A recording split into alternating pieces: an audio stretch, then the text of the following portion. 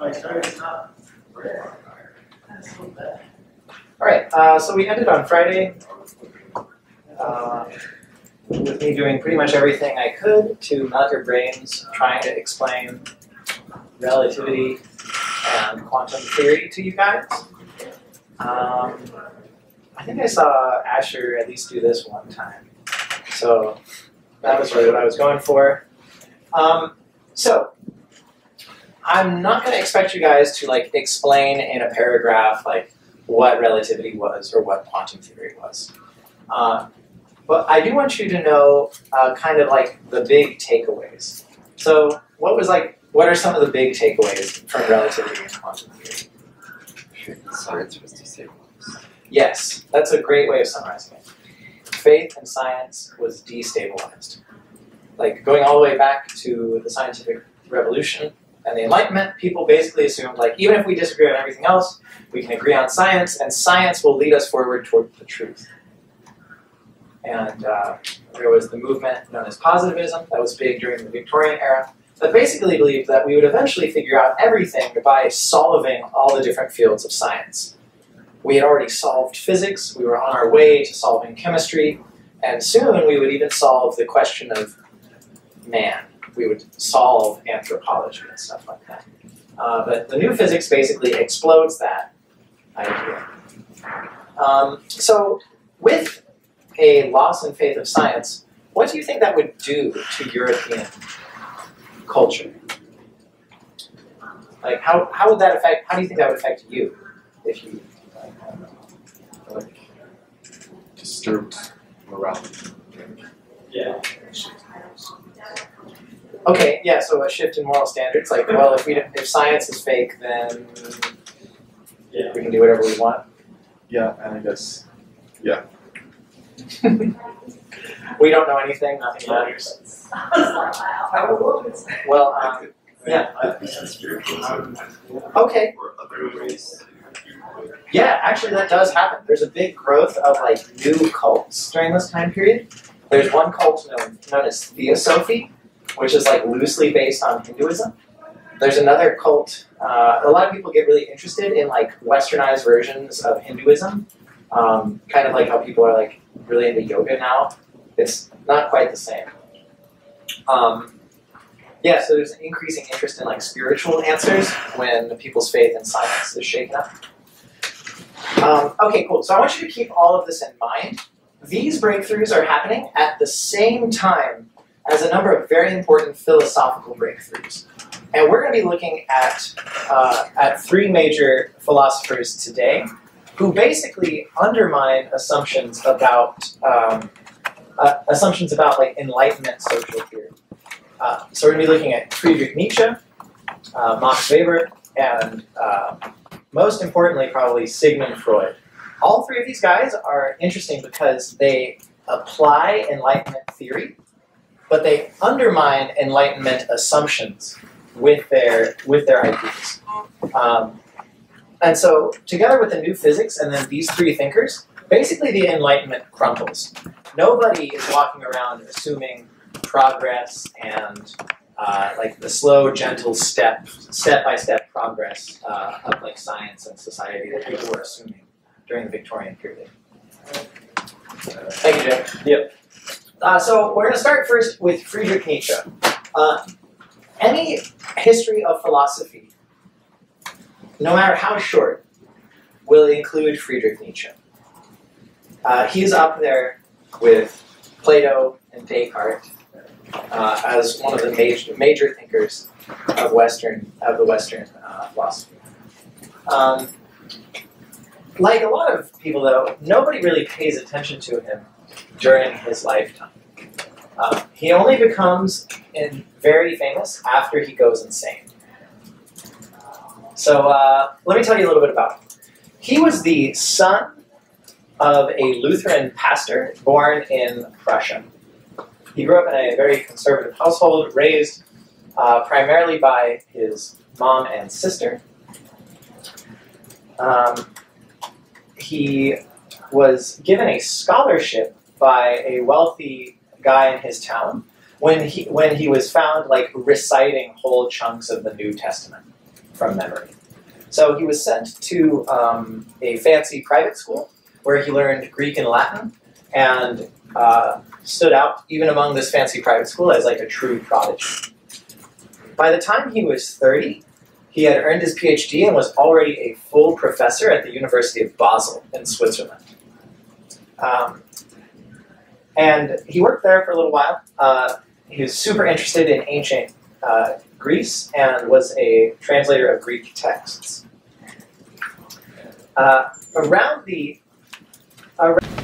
He fell deeply in love with a woman named Lou Salome, who said, You had are we good? you're out of space on your SD card. I just swapped one out, Oh. so you should be good now. Thank you. So Nietzsche was deeply in love with a female academic and writer, Lou Salome, who friend-zoned him.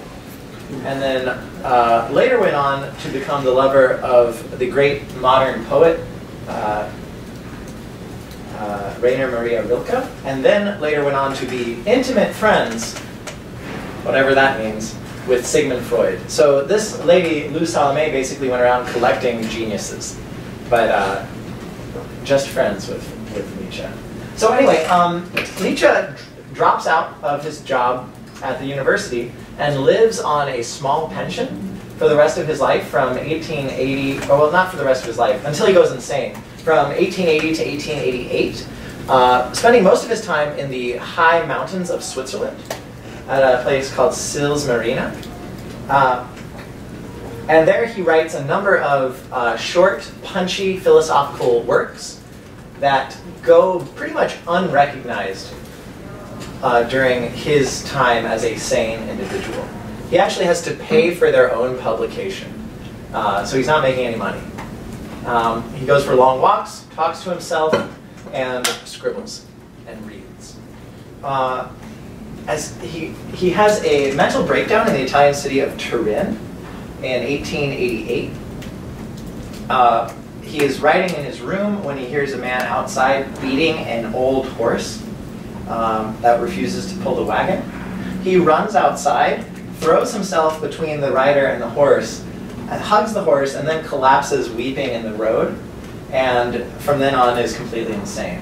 He writes a number of letters to his close friends that day and the following days, and signs them Jesus Christ, Dionysus, the Crucified, other things like that. He also composes a number of piano pieces during this time, which I've actually never listened to them. I think they're hard to find, but if you can find them, I would totally be down to listen to some of Nietzsche's stuff. So that's Nietzsche's life. He basically is the stereotype of like the rejected mad genius. But he is truly a genius. His work in... You want to play it? Yeah, so some insane Nietzsche music. Go for it. Turn it up.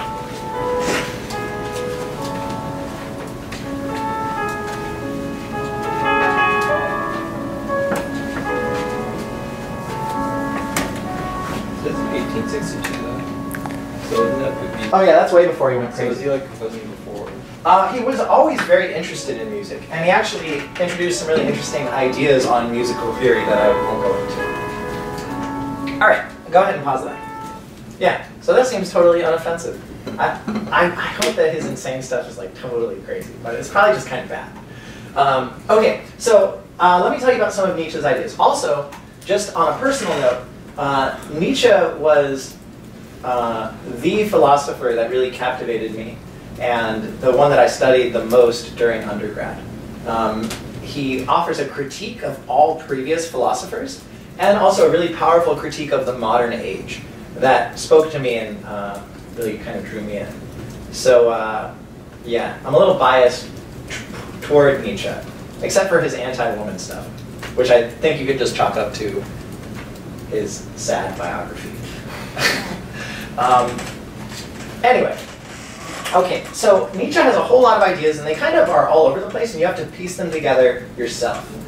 I'm going to give you a couple excerpts from him in our reading. One of his first major ideas was something that he called the death of God. And this is different than just being like an atheist. Nietzsche was an atheist, but he didn't just argue that God did not exist. He rather argued that God had died and that modern man had killed him. And so what Nietzsche meant by this was that the advance of science and reason had made it impossible for Western man to have a God. Another way that he puts it is that God had become culturally irrelevant in the industrial enlightened age. That even if people still went to church, God was still dead. The church was no longer a powerful social force. And if you think about this, think about the church when we started the course and the church now. Like, when we started the course, the church could start a war, could depose kings, call the shots. And this was all built on a foundation of truth, like deep belief. Nowadays, in the 1890s, the Pope really doesn't have that much power or control over the course of events. And rulers, even rulers who claim to be Catholic, more or less just ignore the Pope whenever they feel like it. So Nietzsche argued that regardless of whether or not you believe in God, he's dead. And if you sniff, you might even smell God decomposing. Yeah, Asher. Doesn't science replace God as a god, so people start worshiping instead science? So it just depends, I guess, on how you define God as an entity that we worship. Yeah, I think Nietzsche would agree with you on that. Okay. So, like, has science simply become the new idol? Nietzsche actually wrote a whole book called The Twilight of the Idols, where he talks about how various things that people have put forward are all crumbling. So he says God is one idol, which we can no longer hold on to. The state is another idol. He has a chapter called The New Idol, which is we all bow down before the state or the nation. And science is another one. Nietzsche is very highly critical of science, and anticipating some of the breakthroughs of quantum theory, he argues that science does not actually lead to truth, but simply leads us to more and more powerful interpretations of reality. So he would also be opposed to the sort of like scientific idea of truth and progress. Good question. Other questions? Cool. I'm going to give you a section from one of his books called The Madman, where he first announces the death of God. Another thing that he does is Nietzsche argues that there is no such thing as morality, or rather that morality is simply invented by humans. And he outlines this idea in a couple of books. One is called The Genealogy of Morality, and the other is called Beyond Good and Evil. And in both of these works, he points out that he kind of traces the evolution of different moral systems and shows how morality seems to result more from different groups striving for power and control over one another than from any sort of objective source. And famously, he points out that nobles, like in the medieval period, had one set of morality that included stuff like pride and revenging any sort of insult, honor, strength, and then that poor people, peasants, slaves, tended to have a different type of morality. That was one of mercy and kindness and caring. And so rather, he argued that neither of these systems was actually right, and they were both simply expressions of your position within structures of power. So he was amoral? He sometimes calls himself an amoralist or an immoralist. He argues that we construct systems of morality. And what he believes that a honest and free individual should do is openly admit that moral judgments are our own creations. That we should own our morality, rather than allowing morality to own us. So you would say murder isn't bad because we know it's bad. It's bad because society tells us it's bad. Well, so is murder bad? So murder in itself is already kind of a loaded term if you think about it, because murder means like bad killing, right? Right. So, but, I mean, it's just the way to differentiate killing, yeah, which isn't inherently bad. yeah. So think about it from like the aristocratic noble point of view, right? The nobles get their power from the fact that they're really good at killing people. And in many cases, killing people is actually viewed as morally good. So think about like the old tradition of dueling, which was actually still around at this point. So like if somebody like sleeps with your wife, it's actually morally appropriate for you to smack them into the face and demand satisfaction. And then for you guys to shoot at each other with pistols or have a sword fight. And if one of you dies, that is an honorable death. However, from like a different perspective, you could say, well, that's stupid and immoral, and you both have better things to do than be shooting at each other in the park on early on a Saturday morning, right? Yeah. So murder depends on your position. What counts as murder versus what counts as a legitimate act of violence. All right. Nietzsche also was a radical skeptic. He basically argued that there was no such thing as truth. So there's no God, no morality, no truth. So I want to skip some of those points. And if you've already written down all of them, draw a little arrow from the one at the bottom, will to power, up to these first three. So what Nietzsche argued is that the only thing that is really going on in the world is that everything in the universe expresses its power. It does what it has to do. Bombs explode. Tigers eat gazelles. And people make up systems of morality and try to know things.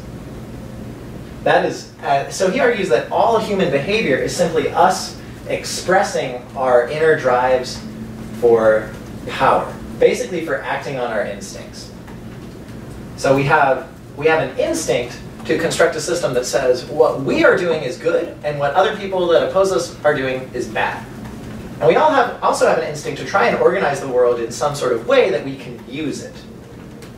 And so what he argues is that both morality and knowledge really is simply different modes of us trying to express our power.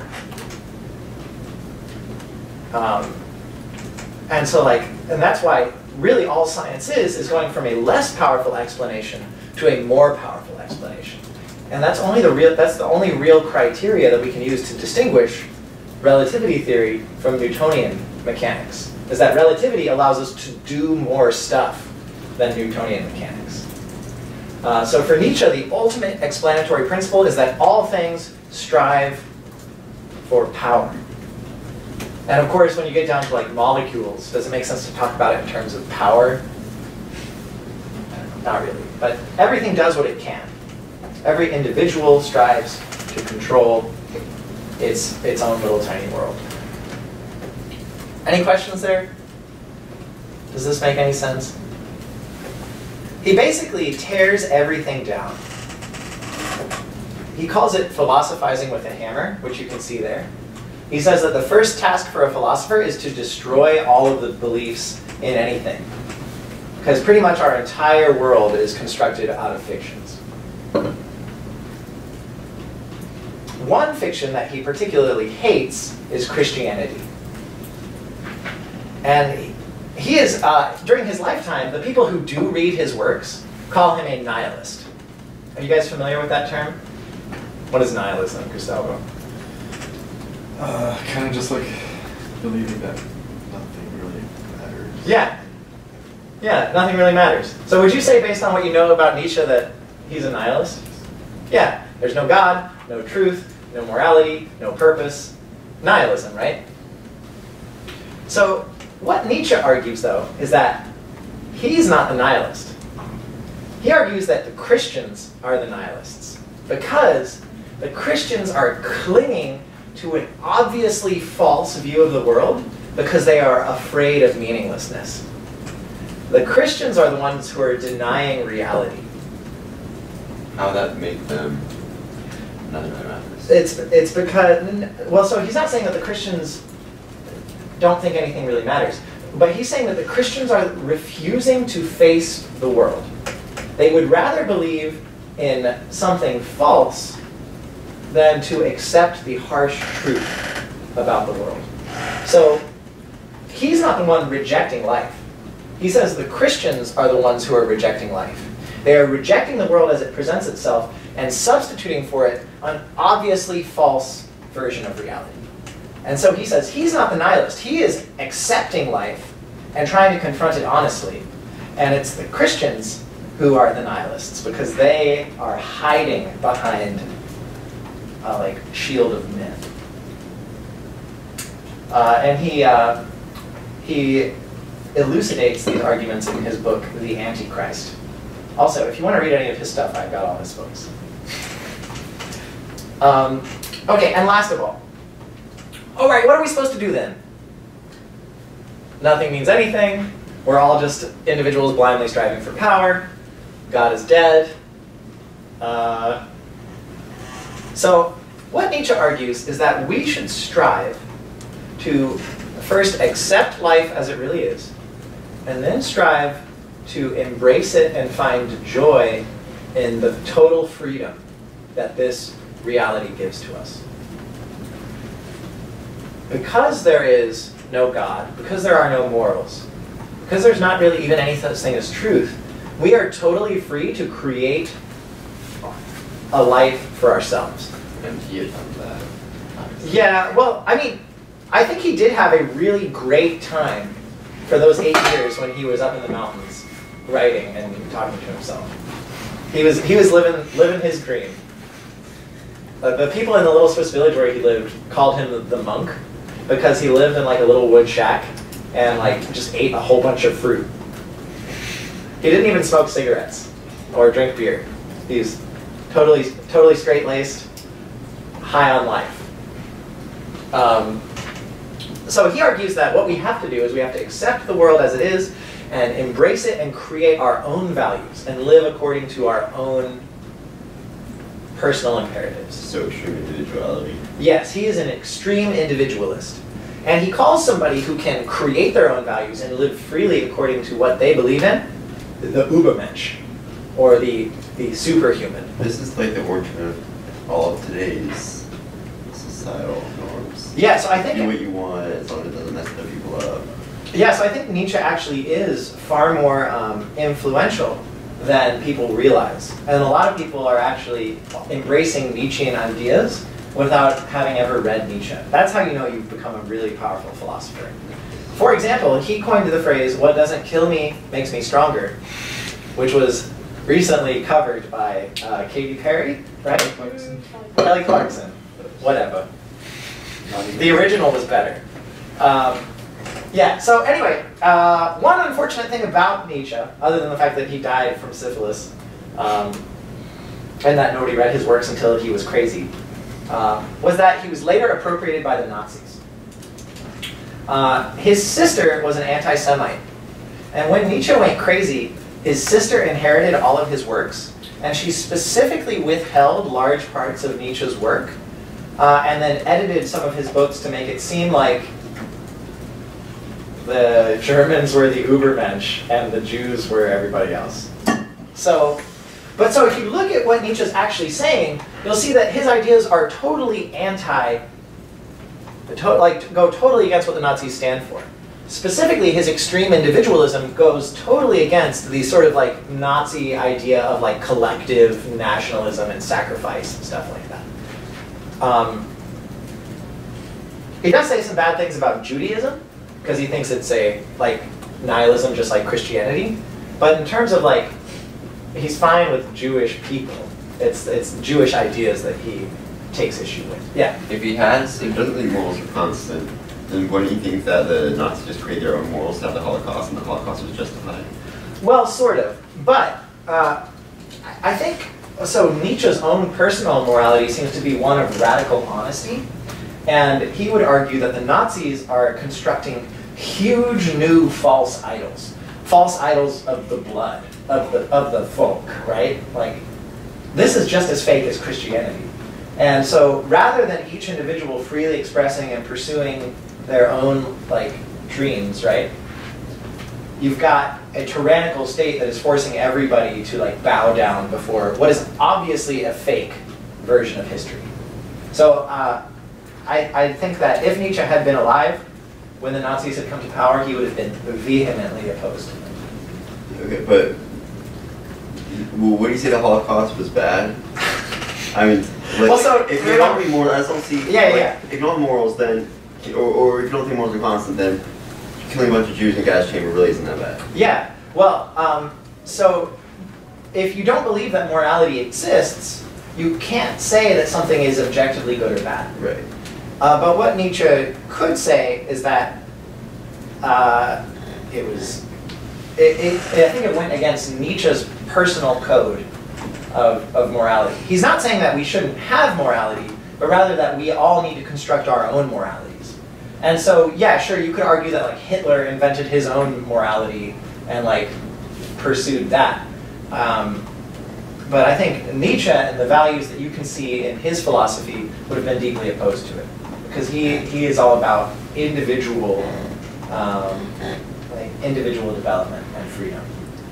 So he wouldn't have said that the Nazis were bad, but he would have called them dishonest and bowing down before false idols and, you know, nihilists and stuff like that. So is that the same thing as bad? Yeah, I guess so. I just don't see how morals can be relative. Yeah, okay, so if morals are relative, then that means you can't say the Holocaust is bad. Right. And the Holocaust is obviously bad, so there must be some objective system of morals, right? No. All right. Yeah, I mean, denying morality definitely creates some problems, including like feelings like nothing matters. Here's some good quotes from Nietzsche. What doesn't kill me makes me stronger. The last true Christian died on the cross.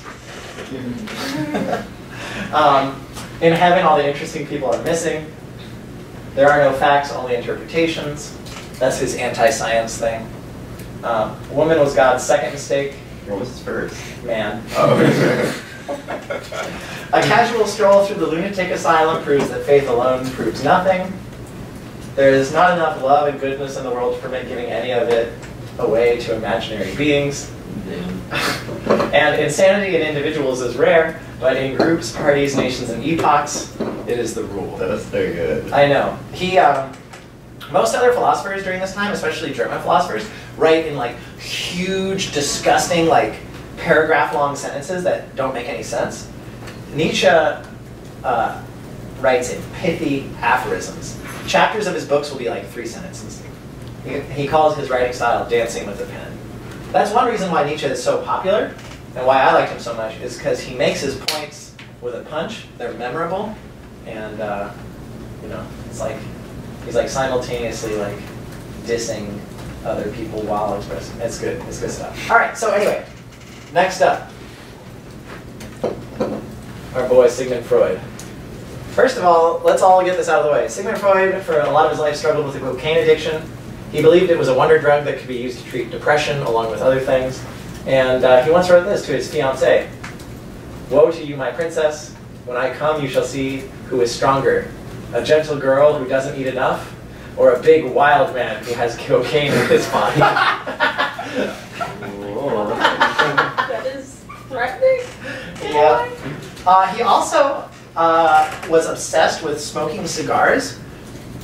He argued that this might have something to do with the fact that he was still fixated on oral stimulation. He smoked cigars to the point where he started to get serious respiratory and like mouth cancer-y type problems. Apparently, just attending one of Sigmund Freud's like psychology meetings was a hazard because the room would be so filled with smoke. You were more or less required to smoke a cigar while you talked to him. So anyway, Sigmund Freud was a Jewish doctor active in Vienna. He came from an upper middle class family of university-educated folk, kind of like mid-level bourgeois Jewish family in Vienna. Now, remember, he is growing up in Vienna while Karl Lueger, the anti-Semite, is winning an election and building an anti-Semitic party in Vienna. So here's this highly educated guy watching as the people of Vienna vote for a guy who is obviously lying and espousing like incredibly simplistic anti-Semitic ideas, and beating other people who are basing their political platforms on, like, rational understandings of economics and history. Doesn't Luger denounce anti-Semitism though in his private life? He does, yeah. And so even Luger admits that he's lying. He's saying, I'm just lying to win votes. And everybody's like, good move. Yeah. So anyway, Sigmund Freud basically lived and worked in Vienna. He was forced to flee Austria when the Nazis took over Austria in 1938.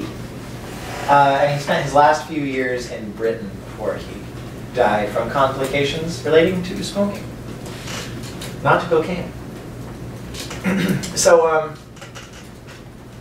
Freud is probably one of the most consequential figures in intellectual history.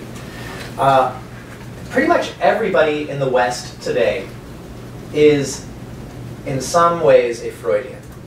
Even though Freud's more specific theories are largely denounced by practicing psychologists today, some of his basic assumptions are now just seen as obvious. They're not even contested. Most little kids even think about themselves in Freudian terms today. And if you look back at like earlier psychological works like Descartes' Meditations, you can see that they haven't made the breakthroughs that Freud makes.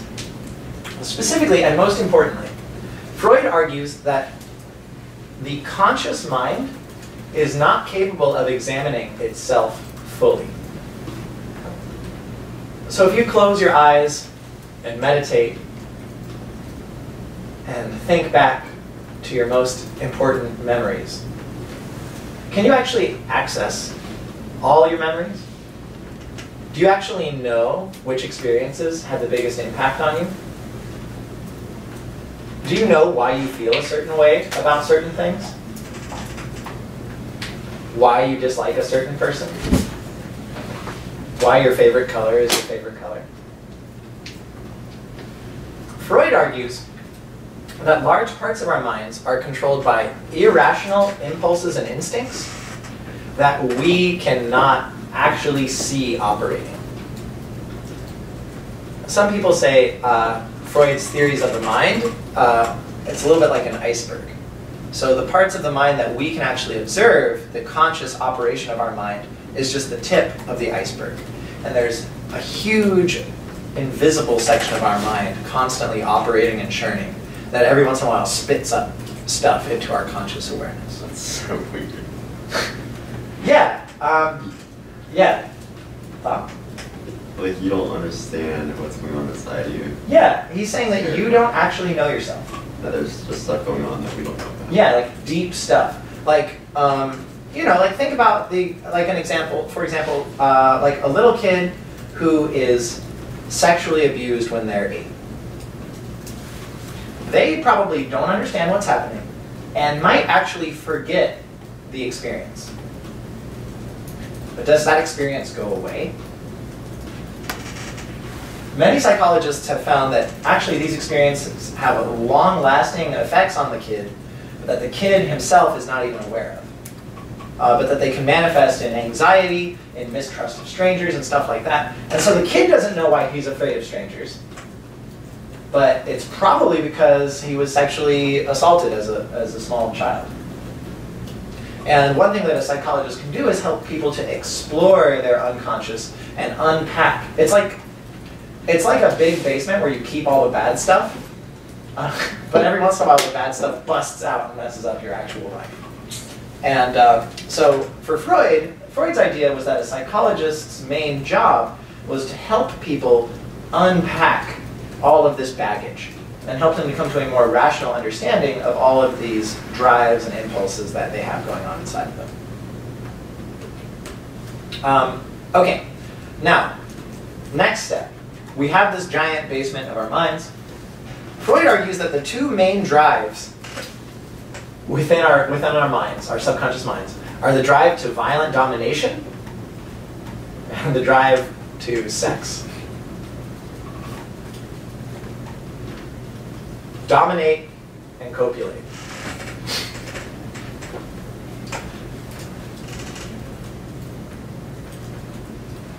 It's interesting that he's writing in a time period where sexual repression was at kind of an all-time high. Remember, as we talked about, in the Victorian era, respectable married couples were not even supposed to enjoy having sex, and they were encouraged to remove as little clothing as possible during the act, so that you could be proper. So Freud is arguing that we have these massive drives, and if we don't act on them, they don't go away. They simply continue to operate in our subconscious. So you can't just make these go away by pretending they're not there. Now, next idea. He argues that civilized society is basically founded on the repression and redirection of these irrational desires. For example, one of the very first things that happens within agricultural civilizations is the domination of women by men. He argues that this is closely linked with male drives towards domination and competition over sexual objects, quote unquote. And then civilizations construct all sorts of elaborate rules over when and who is allowed to do it, and when and who is allowed to perform acts of violence. So it's all about regulating and controlling irrational desires. He's kind of testament to that, wanting to like smash his girlfriend like a kid. Yeah. Dominate. Well, I mean, so you can imagine that Freud had a whole lot of stuff going on, right? Yeah. So there's a lot of weird stuff I'm not telling you about that's more or less ignored nowadays. Like he argued that all men wanted to kill their fathers and have sex with their moms. That's not really widely accepted today. It might have been true for Freud. Projecting a little bit. What's up? He's projecting a little bit. Yeah, projecting, which is another Freudian concept. Okay, so those are his ideas about civilization and man. So what he argues is that the reason that there's so much psychological illness in society today is because our irrational drives are coming up against conflicts and barriers constructed by civilization. And there's no healthy way for us to, or we haven't figured out healthy ways to get these drives under control. And so he argues that the job of the psychologist is to help people figure out and understand their unconscious drives, and then to figure out better ways to deal with them. He calls this sublimation. It's not on there. You don't have to know it. But basically he says you need to find better ways to act on your irrational desires. So you might have like anger problems, and maybe you take up like boxing as a way of getting out your rage in a way that's not destructive. Or maybe you need to get a divorce from an unhappy marriage so you can better fulfill your sexual drive, which could be manifesting in like all sorts of weird neuroses and stuff like that. So for Freud, psychotherapy was all about figuring out what your irrational drives were and then figuring out a rational way to channel them so that they don't destroy your life. One way that he tried to figure out what people's irrational desires were was by interpreting their dreams. He believed that dreams were where we underwent the fulfillment of our irrational and impossible desires. So like the dream of flight might represent our dream for freedom from domination of others, or if we dream of like, I don't know, he was really into phallic imagery. He thought everything was like symbolizing a phallus. Yeah, actually. He used no actual evidence of that, obviously, right? No, except for his experience as a psychotherapist. So he actually developed methods of psychotherapy and then worked through people's problems with them. And seemed to have some success within Vienna. So I think one critique that you could make of Sigmund Freud is that rather than diagnosing humanity in general, he was rather diagnosing Austrian bourgeois people. But he did seem to have some success with his patients.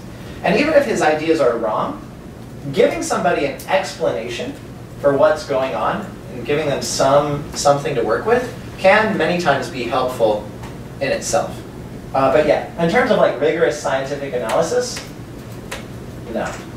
And many of his psychotherapy approaches are no longer trusted today. Like for example, you will have a very hard time getting medical insurance to pay for you to see a Freudian psychoanalyst, because there's not a lot of data backing up that that's an actually effective method. So what would he do? Would he just like put it vary from case to case? No, so his main method, you often see this like stereotyped in movies and stuff, is you would lay down on a couch, usually in like a pretty comfy room, maybe with like tapestries on the wall and like Turkish rugs and like little statues of Buddha all over the place. And you'd lay down, and the psychologist would sit behind you where you couldn't see him. And the psychologist would ask you questions and would just listen to your responses, and then would probe at certain points to try to get you to dig deeper. And after many hours of this,